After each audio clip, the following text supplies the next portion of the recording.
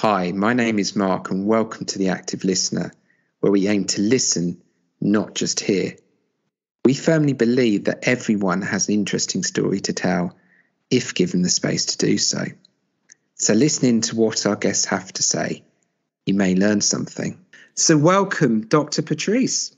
Thank you so much, Mark. It's great to be here. Excellent. Thank you. It's great to have you here too. So tell us a bit about yourself. So I'm Dr. Patrice Carter, and I live in the southeastern United States. So I'm very excited to be here with you, sitting across the pond. I'm a wife, a bonus mom, and the CEO of Breakpoint Coaching, LLC. You sounds like you're very busy. I try to be, well, in a balanced way, which we'll get into. Excellent. One of the reasons you're on here, Dr. Patrice, is that you are a coach. So tell us a little bit about why coaching? That's a great question. So, and one of the things I thought about, just briefly when you asked me that just really quickly is that I've always been that person that people could tell their stuff to, in quotations. So I could be standing in the line at the grocery store or at an event or just being myself, sitting in my office doing work when I worked traditionally, and people would just come in and begin to just download and share really personal and intimate details about their lives. And so I began to recognize early on that there was a pattern and a theme to that. And that when they would speak to me, I would have a heart for them. I could feel their pain. I could feel their rage. I could feel their sadness or just their deep concerns. And so I was able to not only empathize, but to be able to channel that. And so one day I was there at my desk about 13 years ago, working a traditional job. And the Lord pressed on my spirit that I would become a life coach, that He had called me to be a life coach. And so I had no idea what a coach was at that time. And it was still a relatively new phenomenon here in the US. And so I began to just do a lot of research and looking into what coaches do and trying to find other coaches on LinkedIn and other mediums. And I just leaned into that journey and I said yes. And it's been a 13-year adventure. It sounds like to me there's a lot going on there, but ultimately that there was a quality about you or something that enabled people to share. You're saying the Lord, it sounds like there's some sort of conviction. You felt coaching was the way you were going in life? I did. I felt so strongly about it because when I felt that the Holy Spirit revealed that to me, it just felt so, it was like a puzzle piece being put into place.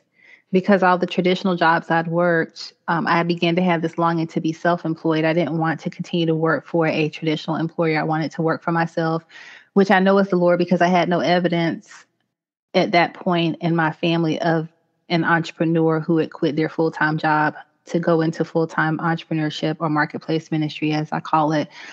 And so I know it was that unctioning and that conviction towards something bigger than myself.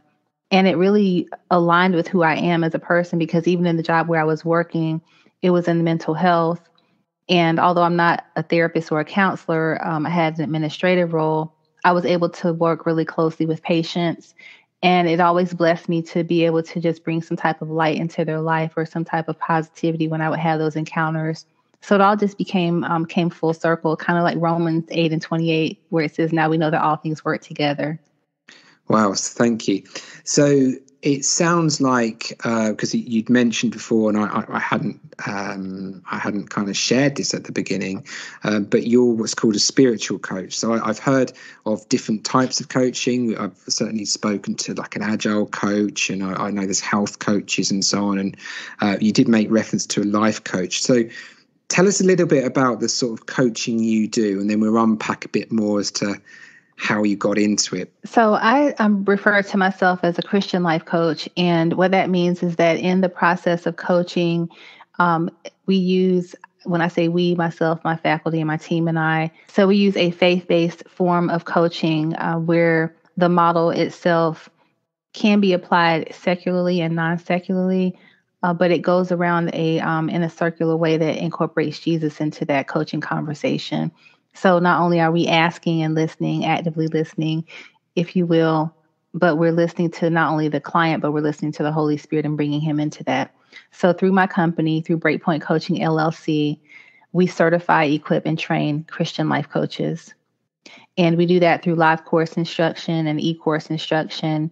And then I also mentor other life coaches who want to develop their own program.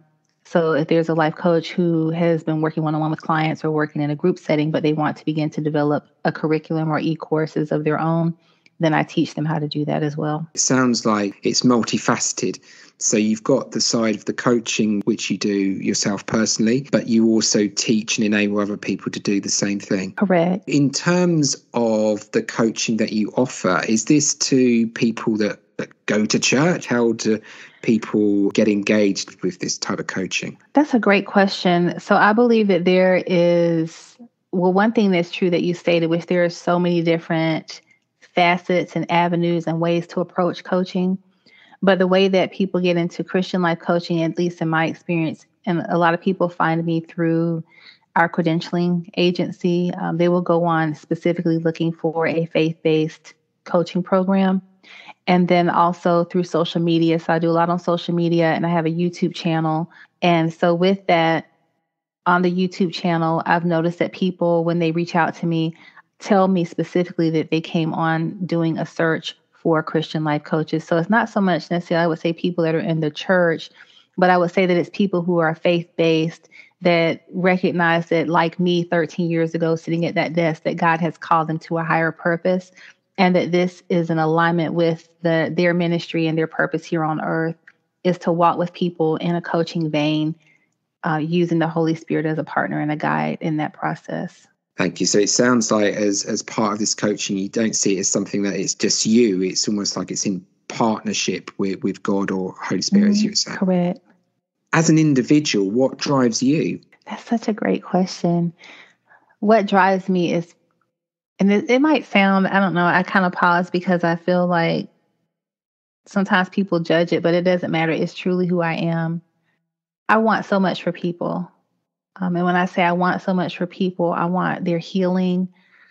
I want their wholeness. I want them to know the fullness of joy. I want them to have everything that God has afforded them. I want their life to be incredible and amazing. And so I say that really with tears in my eyes because I'm a suicide survivor and came out of a marriage previously where there was domestic violence. And so I just see how God can take a life and just turn it around and take a mess and make it into a huge message and then bring glory out of it. And so that is truly who I am. I walk very open-heartedly in the earth, not in a way that is flighty or overly idealistic, but very much as someone who recognizes that there is good in everyone and that God wants to draw that out and take it and use it for purpose. And so I definitely would say that I look for diamonds in the rough because I felt like I was a diamond in the rough, and I speak to that and to the underdog. So I hope that makes sense. What I must say is I didn't know that. Thank you for being so candid. The question I'd ask then is kind of picking on from what you were saying and the heart that you have for people and wanting what's best for them and then growing and so on. And a little bit about what you said yourself in terms of your own background. What would be the difference, say, for instance, from the coach that you offer and you help other people develop and grow in, and, say, counseling? That's a great question because there absolutely is a difference between coaching and counseling. And so the difference between how I show up as a coach versus a counselor is that we know that counselors are licensed, that they go to school to become therapists and counselors, that there's a legal component to that. But also counselors are looking to lend a diagnosis. They're able to tell and to lead and to direct and to guide their clients and their patients, as opposed to us as coaches. While I may have the heart for that client, I walk fully from the standpoint that everything that they need is already within them. The Bible says that the Holy Spirit will lead us into all truth, and that and eternity has been planted in our hearts. So as a coach, my responsibility is to connect with their heart, but also to take that knowledge that the Holy Spirit reveals and ask questions that draw them out and move them forward. So coaching is all, as you know, about moving forward, about setting goals, and about helping the client unearth what is in their heart. So I don't do any telling, I don't do any leading, directing, or guiding.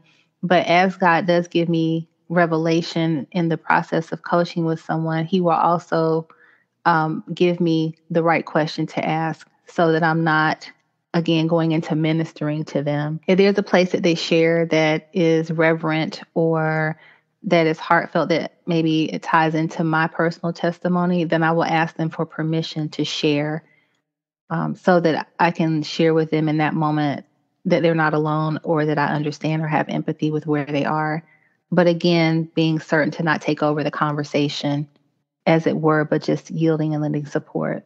In many respects, it's kind of like a version of the coactive model, this Dances of Insight, where you're working with the client or the coachee, you're dancing with them in that sense, because you've got this sort of general interest, and you're sharing insight, but you're asking permission, because ultimately they're still in the driving seat, in that they're empowered to make decisions. So therefore you're asking permission to share your insight, as you would say. Absolutely. And I love the dance, because one, I love to dance, but there are certain partner dances where one person has to lead and the other person has to follow. And I think that can be very challenging for us as coaches, but not only coaches, it's just human beings, allowing someone that, maybe doesn't know the way to lead, but they really do know the way. It's in their heart. It has just not become known yet.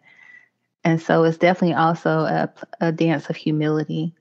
I think there is a real danger in coaching that you can turn into the fix it, you've got all the answers, and both as the coach you can see things in that way, but also as the coachee, the client, they can come along and think, oh, so and so they've got it together and they're going to give me the answers, and then there's this kind of like codependence almost, and no one wins in that other than ego. It's not good for the coachee. So I think you're absolutely right there. There's a humility, and as a good coach, we should be willing to do that. But I think perhaps there's also elements there that how we can live our lives in general, isn't there, in terms of how we interact with people. That is so good. And you bring up an amazing point, Mark. And that is, I tell my coaches that I train all the time, and I tell myself this, we have to quiet our inner fixer. Because if somebody comes up with a problem, I'm like, oh man, I can fix your problem and fix your life in like 20 seconds flat. But that's not why they're paying us, and that's not why they've hired us, and that's not how God has called us. And so you're absolutely correct that what I heard you say between the lines is, when we go into fix it mode and telling mode and not actively listening, we're cheating them out of their reflection. We're cheating them out of their ability to heal themselves and to identify within themselves, and to just really have new knowledge that will move their lives forward. And so we really have to operate from that heart standpoint, that they're more important in that moment, that it's really all about them and not about us and what we know. So there's a book that I read, that I've read and I read from constantly, is by Dr. Keith Webb, called The Coach Model. And in the first chapter, it's called Coaching Mindsets. He identifies a sickness that he says that we all have. It doesn't matter where you live or what your nationality is. And it's called know-it-allism. And he says it is a disease that runs rampant. And that as a coach, we have to be really cognizant of not being a know-it-all, because it's not about what we know. It's about what the client knows and needs to know. Yeah, I think that's really powerful, isn't it? Again, I suppose really whatever type of coaching you're in, that sense of humility and not kidding yourself, or as soon as you start doing that, probably, to be fair, in any profession, you've kind of failed, because how can we ever know it all? Whilst there be similarities between people in terms of their background or case struggling with, they're also still unique to them as an individual. So true. I think you're right there. We have to listen and to understand. How do you remain motivated in what you do?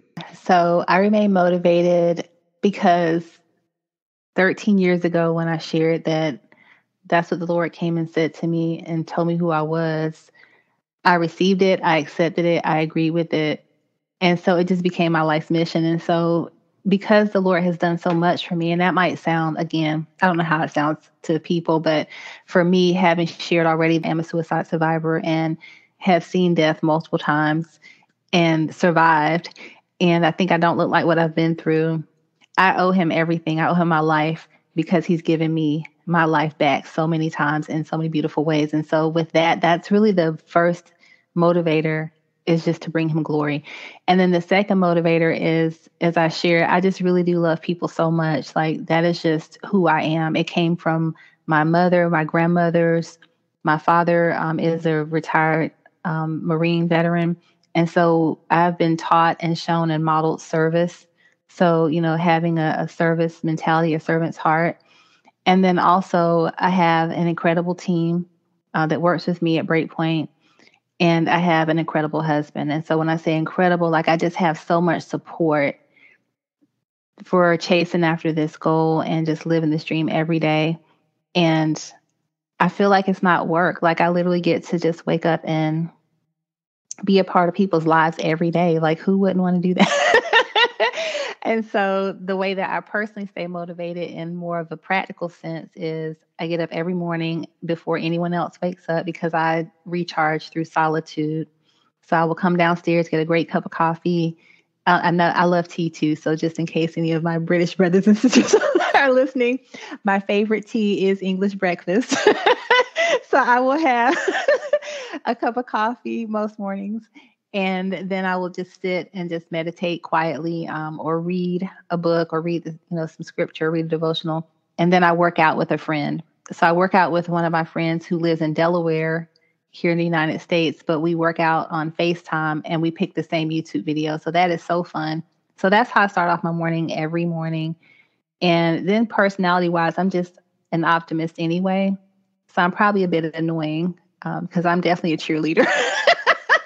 So I'm just constantly, encouraging myself, encouraging other people. And that's what motivates me, is just getting up every day, living on purpose. So there is that sense, you say, living on purpose. You're living with a goal. Do you set goals for yourself, and how do you go about achieving them? So I do set goals, but I say that sort of hesitantly because this year I've decided that at the beginning of this year, I'm not going to do that. I'm going to let the Lord reveal to me what he wants for me. And I let the goals come to me. So when I say let the goals come to me, I think that in past years when I've set these huge resolutions and goals, and I have gone after them, and some of them I've achieved, some I haven't, they came with a bit of stress. Because if you set this goal and then you don't make it or you don't achieve it, then there's a sense of failure or loss or frustration. And I just don't want to keep feeling like that. So I decided to do something a little different this year. And that is to just be prayerful about, what the focus is and the intention is for the year. And then just be in that space, if that makes sense. So with that, for instance, I feel like one of the focuses for this year for me is mentorship. So last year it was all about building the classes, building the faculty, building my business. But this year I've already achieved that. And while there's more that I want to achieve, especially financially and just globally and expanding it, what I feel strongly about is giving back and helping other people that are coming behind me to grow and to have the knowledge that I wish I would have had, if that makes sense. So goal wise, typically I will write them down, but instead of writing down goals this year, I'm writing down the word I hear, which is mentorship. And I hear the word expansion and elevation and enlargement. So anything that presents itself that is in alignment with what I feel I'm hearing in those ways, that's what I'm doing. And believing bigger. I hear the Lord say, believe bigger. So in practical sense, let's just bring it back to your original question. I would write it down. And then I used to, last year, I did something called quarterly boards. So I would have a giant sticky note and I would take the year and break it into 4 quarters. Right. And in each of those months, I would write the goals for the year. And every day that way, when I sat down for the month of January, for instance, or the month of February, I already knew what I was working on. And then if I didn't complete it, I would move it down. So I have a YouTube video on that if somebody wants to go and check that out. And that was very helpful. And I would do that again, but I just don't feel led to in this particular moment. You're talking a lot about the Lord. You were saying about he's shown you. You're talking about the word motivation. So unpack that a little bit for us. What do you mean by that? So one of the things I was sharing earlier when you asked me, how do I stay motivated? I said I get up every morning before anyone else and I go downstairs and I just sit still. So part of sitting still is just being prayerfully still. So, I ask God, what are we doing today? What's the goal for today? What's on your heart? And what do you have for me to do this year? And I'll just hear, how people hear God different ways, and they call God different things. But I typically hear him just really as a whisper, not audibly like I'm talking to you, but there will be something that just drops in my spirit and I hear it strongly and it'll continue to repeat. And so I will hear words. So the words that I heard this year, which aligns with my desire, I want greater faith. I want to believe for the big things in my life and stop playing it small. So I heard the words believe bigger. And then last year, as I shared, we grew a lot in the company. And so my company is not just a business, it's a marketplace ministry. And so everything that we do is ministry. So with that, I felt the Lord saying that he was going to expand it, enlarge it, and elevate it. And what he meant by that is because it is a ministry that I will have a greater reach, a wider reach. So it won't just be the US, it'll be the US and abroad. It won't just be a certain type of people. It won't just be African Americans. It may not just be Christians, but it will be whomever he brings into it and enlarging it in that way. And elevation, just a greater anointing, a greater level of faith. That's just how I hear it, just those words. And so therefore, if anything presents as an opportunity, then I'm lining it up with that God has revealed to me according to those words. Is this going to elevate? Is this going to expand? Is this going to enlarge? Is it going to increase my faith? Or is it a distraction? And so bringing it full circle, that's why I think it's really important for people to just find time to sit with themselves as it relates to goals and what they want from their life and dreams and even purpose, and really just get clear and go inside and just be, even if they're listening or they will listen and they're not a Christian, seeking your own counsel doesn't require necessarily any type of faith. It just requires just being still. That's really interesting, isn't it, in terms of knowing where you're going and what you want to pursue. From what you were saying, it makes me think of just because you can doesn't mean you should. Yes. It's very easy to get caught up in stuff. Mm-hmm. And I think the difficulty people often have is just sitting down, right, what is it that I actually want, or how do I pursue that? How do I go about doing that when I'm perhaps stuck in my 9-to-5 job and I don't really like it, but I've got to pay for the mortgage? How do I navigate that space? And that's a great response and the way to think about it. And so one thing that was hurtful and helpful for me and how I came to recognizing being still and just seeking my own counsel and getting quiet is because I was a person years ago who was a people pleaser. And I always asked people, what do you think I should do? And I always wanted people to give me, kind of like you were saying, people coming into coaching wanting to be led and wanting to be told. And so when that happens, when we're that type of person, we end up being cheated out of our own heart's desire because we're always following after what someone else said we should do. And even in business, that happens. People will come and tell you, oh, you should do this. Dr. Patrice, you should do this. You should do that. And then you end up chasing your tail. Or like they say in the military, it's a snipe hunt, which is a fictitious creature that you never find. And so you end up chasing these snipes that don't even exist. And so I think that's just so important. But also, to your credit, something you share, which I think is huge, which is being a person who works 9 to 5, but having a dream that is outside of that and wanting to own your own business. I want to speak to that person and say it's completely possible. So when I was sitting at my desk 13 years ago, and the Lord said, hey, you're going to be a life coach. Remember, I said I was working in mental health. I was making $80,000 a year. That job was going to actually convert to a what we call a GS position here in the US, which would be 6 figures. I would be set for life, benefits, flying to Europe every year. I hated every day of that job. And I would literally go and get on my knees and beg the Lord, please fire me from this job today. Like, let today be the last day. But he wouldn't fire me. But at that same space of sitting on that job, he was preparing me for entrepreneurship. And so with that, when he said you're going to be a coach, then I started working. When I would get off work, I would go and research about coaching. When I started taking clients and I grew to that place of being ready to coach, then I would meet with clients on the weekend or I would meet with them in the evenings. So if you really have a desire to do something and you work a 9 to 5, it's gonna there's a saying in the Ranger Corps and the Army, embrace the suck. So you may have to embrace the suck for a little while. And it may, you may lose some sleep or you may have to say no to some dinner dates and things like that. But if you really take the time to just build it on your lunch break, I would meet with clients on my lunch break in the car on the phone or get up before work. There's a way to do it to begin to work in alignment with that dream so that you can actually transition out of full-time entrepreneurship. And then when you're ready, God will release you. And that's what happened for me.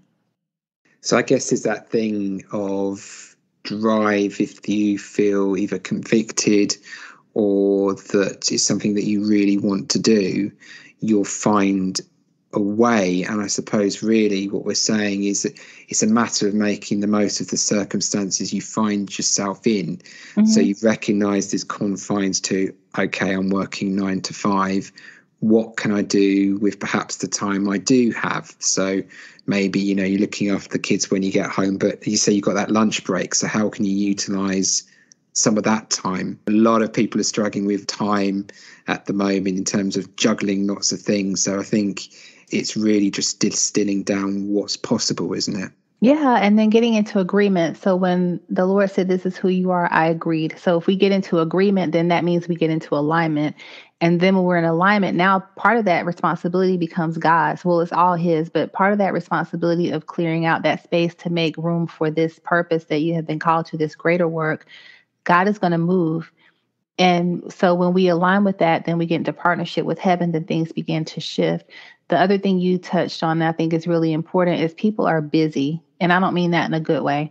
Sometimes people are just too busy.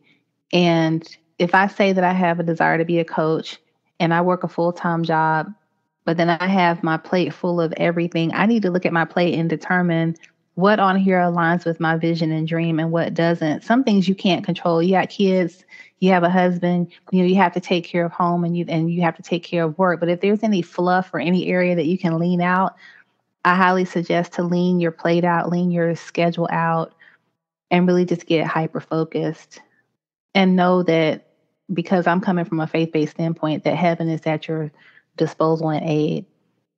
Because even the Bible tells us that we're surrounded by a great cloud of witnesses. So one of the things I think is really prevalent, certainly in the UK, I'm sure it is in the US and all over the world, things like, mental health. And we hear a lot about well-being. And certainly over the last couple of years of the pandemic and people not being able to go out. In the UK, there's been several lockdowns. And so that's been really hard for a lot of people. And we hear a lot about this sort of word resilience in terms of how to cope. What does resilience mean to you? That is so good. I think it does. There's a vision board that I had made last year, and I kept it up for 2 years. And one of the things that I put on there was a picture of a flame of fire, and the words, do more of things that set your heart on fire. So do more of the things that set your heart on fire. And so resilience to me is recognizing and acknowledging that these times are tough right now, that it's very challenging here in the earth realm. My goodness, in so many respects. But then what are those things that set your soul on fire that you can tap into that will give you those moments of respite and cause that place of strength? So for me, going camping, with my husband, or just going for a hike or going outside, going for a walk, doing the workout with my friend virtually, cooking something yummy, just, whatever those things are. Some people it's shopping, journaling. So resilience is just really being like that rubber band that still maintains its elasticity no matter how far it's stretched. But I believe that it comes with intentionality and not being overly stretched. And so part of that resilience also is recognizing what is causing you angst, what are your energy drainers, and doing everything possible to cut those off. And part of resilience is recognizing if and when you need help. And so counseling is so critical. Therapy is so critical. I'm a huge advocate of helping, of the helps. So if you need medication, medication. If it's just coaching, then coaching. Whatever that is. But also community is huge because we are so isolated every time we go into a lockdown, or we have these places where everybody isn't in lockdown with someone. Some people are in lockdown alone, or some people even out of lockdown are still alone. So I think fostering community is huge in terms of building resilience in whatever way that looks like for each individual. Community is very important. Community may be a cat or a dog, or if you just have one friend or one person, and just really trying to lean into that, that can help you be resilient. Some of it is leaning into something that brings you alive or refreshes you, whether that is camping, and some people hate camping. But I know, right? Right. It's really, I suppose, what refreshes you as an individual, particularly those that have struggled, who haven't seen people. Some people come alive in the party. They've got people surrounding them. Other people need space to rejuvenate. So I guess it's what nurtures you is probably. But also too, I think just not being so narrow-minded about what we can't do. I believe that a resilient mind thinks about what is possible. What can I do? Because if we always think about it from the standpoint of what I can't do, then to me that creates a stopgap that you can't move beyond. Almost like a coaching session when you ask a client a question, they say, I don't know. You can't even get past, I don't know. What can we do if I don't know? So what do we know? What can we do? And I believe that when we begin to think from that standpoint of empowerment, self-empowerment, then resilience is possible as well. That's the place of resiliency. What do I have control over? And releasing what I don't have control over. That's like one of the prayers, right, in the 12-step programs, is that serenity prayer. Knowing what you can change and what you can't change. It's almost like that sort of solution focus as well, focusing on what you can do to bring about a solution, what has worked in the past, rather than focusing on what doesn't and what you can't do. You're looking at things in a positive manner. That's good. I like that. In regards to kind of life lessons, is there anything that really stands out at you? It sounds like you've had a very, very active, eventful life thus far. And you served in the military as well. So there's a whole heap of stuff that could go in there. Are there things, if you sort of look back from what's happened so far to where you are now, that you could say, these some real key lessons I've learned in life? So I joined the military at 35. And I had to get an age waiver. I was so old. And 35 is not old by any means, but it is to join the military in the United States because there's an age cutoff. I believe the age cutoff is 40. And I think it's 50 for medical professionals. So I had to get an age waiver because I was going in as an officer, and that would require a 9-year contract, which would put me over the age limit. I know, right? It's like, oh God, 9 years. And so I remember so they accepted my age waiver, and I remember showing up to my unit, and we had to run a PT test, which is a physical fitness test that you have to do every month or whatever. And I was completely out of shape. Mind you, I was not an active 35-year-old. And so part of the way that the United States military physical fitness program is set up, at least at that time, is based on your age. Everyone had to do the same thing. We had to run 2 miles. We had to do a certain number of push-ups and a certain number of sit-ups. But based on your age, you had a longer period of time or a shorter period of time. And you had to do this amount of push-ups, this amount of sit-ups based on where you fell within that category. So we're out here, we're on the course, we're running the 2 miles, and a woman falls out in front of me. And so mind you, I'm a person who likes helping people. So I'm here, the timer's going, and I had 20 minutes to run my 2 miles. But then when that lady fell, the other officer fell and began to convulse, I stopped to try to, lend support. Now this is a full medical unit with doctors, nurses. I'm not a doctor or a nurse. I'm administrative. So I come to try to help, and I end up failing the PT test because that messed up I didn't have time to finish. And so the company commander comes over to me and he says, hey, I want to give you some advice. He said, you didn't pass the test, but I'm going to let you take it again because I know your heart that you wanted to help. He said, but you have to remember that this is your race and we're a medical unit. We always have medical support on standby. And so you need to run your own race and don't worry about other people in that moment because someone's there to take care of them. And then the other piece was that how this resonated with me is I was out here on the track as a 35-year-old running with 200 other people, some of them 20 years old, some of them 19 years old. And so I would find that when they would run past me, I would try to run and keep up. And they had less time because they're younger. I had more time. And so when he said that, it really became a life lesson that I never forget, to run your own race. Don't try to keep up with anybody else and don't slow down because of anyone else, but stay focused on your time, the time that you're in, the race that you're running, and where you're going. I hope that makes sense. So run your race, stay focused on your own path and timing because someone's always going to be ahead of you and there's always going to be somebody behind you and there may be somebody with you, but your race is what matters. So that was the biggest lesson there. And then the other biggest lesson, as I shared earlier, is just going into your own heart and hearing from your heart what you want and need and honoring it. Because I didn't do that for so many years. And that's what led to me being suicidal. And so I recognized that I was, again, living for other people, putting other people ahead of myself, letting other voices in my head, and really not honoring my person. And so I think the most critical thing that any of us can do is to honor our own heart and to hear what it wants and to align our life on that. If, of course, it's speaking from a place of wisdom. Sometimes we entertain folly. So I'm not saying that we need to just willy-nilly follow after everything that pops up in our head and heart. But I'm speaking from a place of wisdom and truth and authenticity. What does your true authentic self want?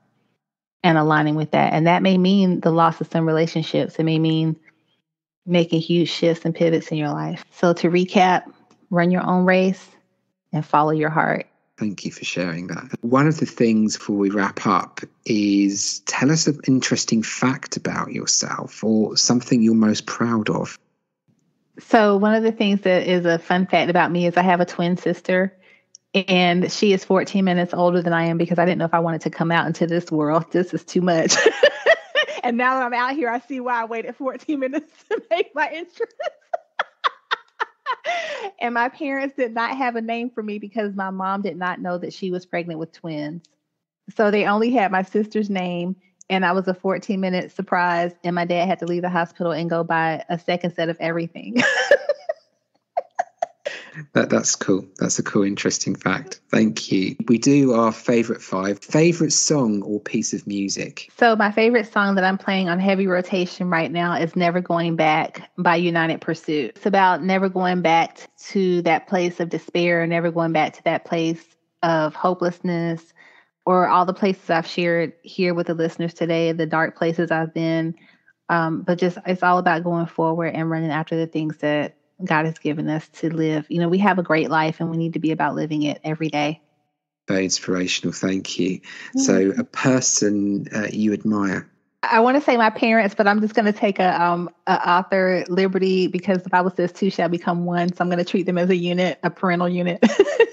But because they've just gone through, you know, they've endured so many things and they are just so wonderful and always such champions and supporters of me and my siblings and all that we do. So they are inspiring to me. I've seen them come from, you know, I know their story of coming from poverty and meeting at a military Catholic boarding school to having really great careers and raising a beautiful family. And they're still together, still alive.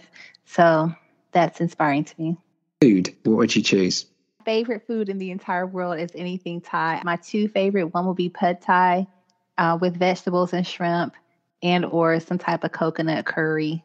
Good choice. Like the green tapioca pudding. That's lovely. So favorite place? I love being at home because I'm a homebody and I feel safe and at peace here. But truly my favorite place out in the world is the ocean, is anywhere on the beach. The minute you walk out there and the expanse of it is just so large and you feel, I don't know, it's like you just can breathe because it's like this huge space opens up and it feels like this weight's lifted. I don't know. And then when you look out, it's like looking out on eternity because you can't see where it starts or ends. So it just feels so relaxing and it's just a place where you can just really reflect and and just the shoreline, just hearing the waves pound the shore is just very peaceful. Really, it's just a place of peace. Finally, book. I just finished reading this great book called Feeding the Soul by Tabitha Brown, and it is excellent. And I really highly recommend it. She is an African American new writer, new author who is from North Carolina. So that really intrigued me because she's from, my birthplace, my home place of North Carolina here in the southeastern U.S. And it's just a book of wisdom and insight and life lessons that just really speak to the heart. And so I've really enjoyed that, Feeding the Soul by Tabitha Brown. Thank you. Well, Dr. Patrice, I really appreciate you giving your time up and for being so candid in what you shared and give us an insight into a different type of coaching, and all of the kind of knowledge and insight that you've brought with that has been really, really refreshing. So thank you for that. One thing I would love to share, if I could leave the listeners with maybe some questions they could ask themselves to kind of just tap into their heart this year, I would ask them to think about and maybe get some paper or journal in before they do this and sit in a quiet space and just write down what the Lord is saying. Ask themselves, what is the Lord saying? Or ask God, what is he saying? And then just be still and quiet and write what they hear. And I want them to write down the answer to this question. What do you really want? What is it that you really want? And then think about how things would change for them if they were able to achieve those things that they now recognize in their heart. And then the last two things I would suggest they write down and sort of tap into is, what are their top 5 values? And then looking at their life and asking themselves, does their life and their decisions and the things they're doing align with those values? So I will leave them with that, just that homework assignment, if you will, that self-work, self-assignment. And I just want to thank you so much. This has been such a gift and an honor to just be in this moment with you here on the Active Listener podcast. And it's such a blessing and a gift. So I just pray that God blesses you and all your listeners and continues to expand, enlarge, and elevate you as well. Thank you very much, Dr. Patrice. Thank you for taking the time to listen to the podcast. Until next time, remember, help people feel valued. Listen, don't just hear.